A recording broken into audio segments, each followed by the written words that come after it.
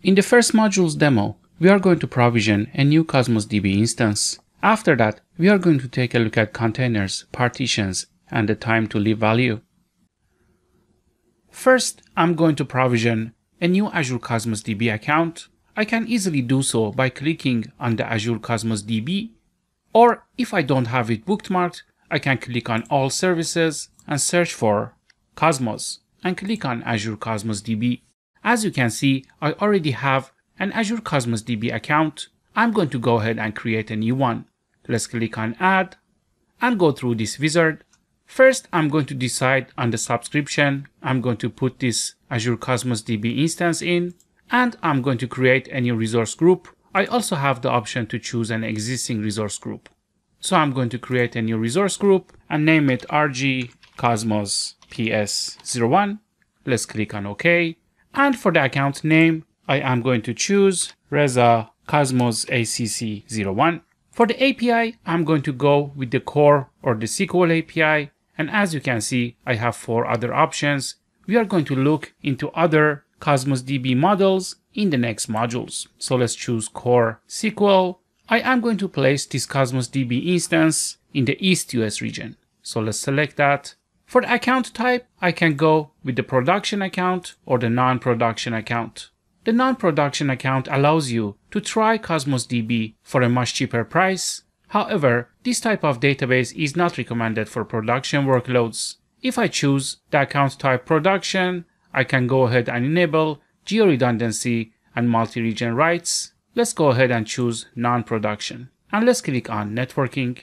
On the networking tab, I can adjust the networking security for my Azure Cosmos DB.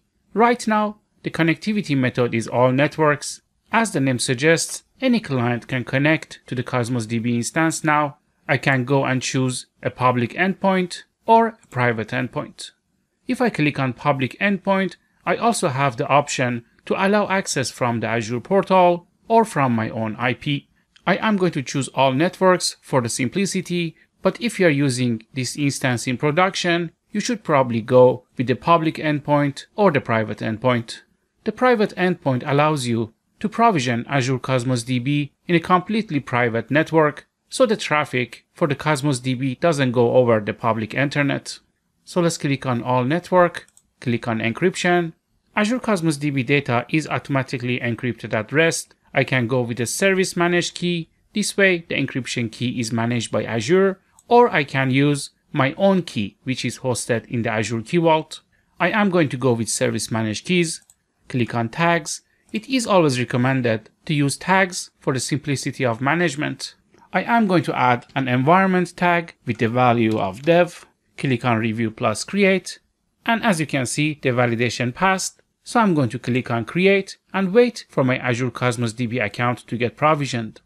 Okay, after about 12 minutes, my Azure Cosmos DB account is provisioned. Let's go ahead and take a look at it. I'm going to click on Go to Resources, and I'm in the dashboard page for my Azure Cosmos DB account.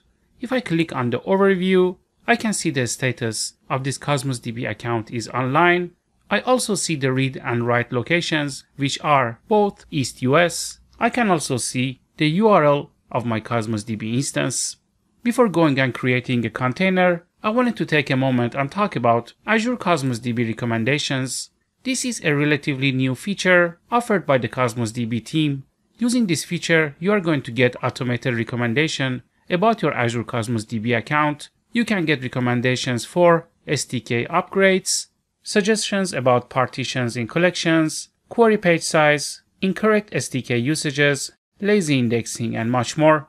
I am going to add a link to this page in the module files in case you want to go ahead and take a deeper look. So how can I get the recommendations for my Cosmos DB instance? This is very easy. In the dashboard page, click on Notifications and click on Recommendations. My Cosmos DB account is empty now, and that's why I don't have any recommendations. So let's go ahead and create a container in here. There are multiple methods we can use to create a container. You can click on Overview and click on Add Container, which is going to redirect you to the Data Explorer. You could also directly click on Data Explorer and click on New Container. You could also scroll down, click on Browse, and click on Add Collection. we are going to use the Data Explorer for now. I'm going to click on Data Explorer and let's click a new container. First, you need to choose a database so this container will be placed in. You can use an existing database or create a new one. As you can see, I don't have any existing database, so I am going to create a new one. And let's name it DB01. And as you remember, a database is the unit of management for Azure Cosmos DB. I can go ahead and assign throughputs at the database level. If you don't want to assign throughput at this level, simply uncheck Provision Database Throughput. Let's check it back again. Here I can go ahead and assign a specific throughput to my database. I can say I need 500 request units. And as you can see, the price is going to update based on the request units I choose. Please note that if you set the throughput at the database level, this throughput can only be divided among maximum number of 25 collections. You can also go with the dynamic throughput. This is also called autopilot. So if I click on auto scale, you can specify the maximum number of request units you want to assign to this database, and Azure Cosmos DB is going to dynamically adjust the throughput based on the load. I don't want to do so, so I'm going to click on manual and go with 500 RUs. Next, you need to specify the container name, so it makes sense to name my container people. And for the partition key, I am going to go with the city property.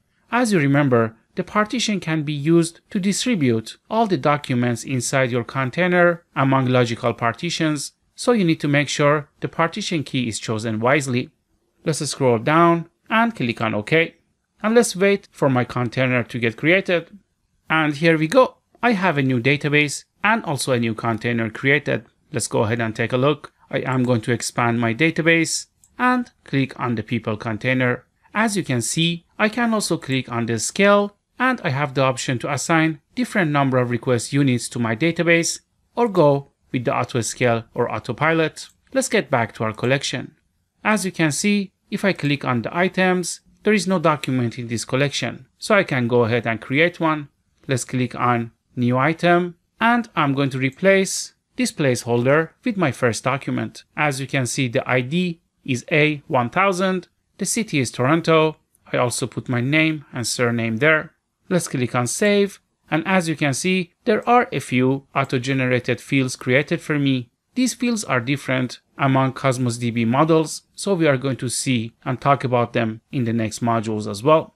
So I'm going to click on new item, paste, and as you can see, this time my partition key is New York City, the name is John, and the surname is Smith. And I'm going to update the ID to A1001. And let's click on save. And looks like I have two items in my database. And if I expand this, you should be able to see these items. The last concept I want to demonstrate here is the time to leave or TTL. If I click on the people collection and click on settings, I am able to enable or disable time to leave. If I turn it on, I should be able to add a time to leave value and assign it to this collection. Let's go ahead and set the time to leave value to 30 seconds and let's save. This means if I don't update the documents inside this collection for over 30 seconds, the document will be auto-deleted. Let's quickly click on items. So as you can see, I have two items here. I am going to pause and come back after 30 seconds. Okay, over 30 seconds has passed. So let's go ahead and refresh the items inside this container. And as you can see, the items are gone. I can simply go ahead, click on settings and disable the time to leave. If you're setting time to leave, you're most probably going to assign a much larger number than 30 seconds for the cleanup time. Before concluding the demo, I would like to go ahead and delete this database. Let's click on three dots in front of the database and click on delete database. Confirm by typing the database ID and click on OK. And as you can see, my database is gone. I could simply go ahead, click on Cosmos DB, choose my Cosmos DB, and delete this account if I don't need it anymore. And this concludes our demo. Thanks very much.